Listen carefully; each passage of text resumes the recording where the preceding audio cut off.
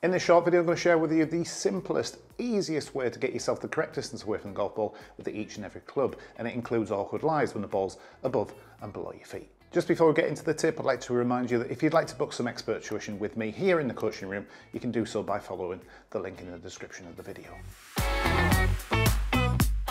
Getting yourself the correct distance away from the ball with each of your clubs can be quite tricky. Then throw in some awkward lies, the ball being below and above your feet, it becomes more difficult still. The great thing about this drill, it covers you for all of the clubs and all potential lies out there on the golf course.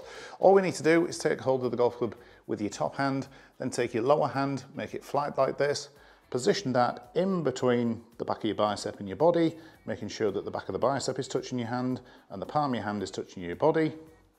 We're then going to be setting ourselves just a little bit too far away from the golf ball and then just gradually edge to the ball. And once we reach the golf ball, we are now the correct distance away. That was an 8-iron I was using there. It works exactly the same with a wedge. So just positioning my bottom hand in between the back of my bicep and my body, starting just a little bit too far from the ball, edging myself into the golf ball. Once I reach the ball, I know I'm the correct distance away. And it's the same procedure for the driver as well. So just holding the club with my top hand, taking the bottom hand, which is flat, putting that in between the back of my bicep and my torso, standing just a little bit too far from the ball, edging myself in until I reach the golf ball. I'm now set the correct distance away.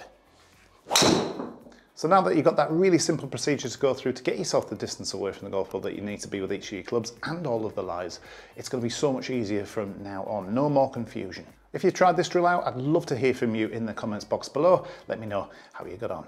I'll see you again in the next one.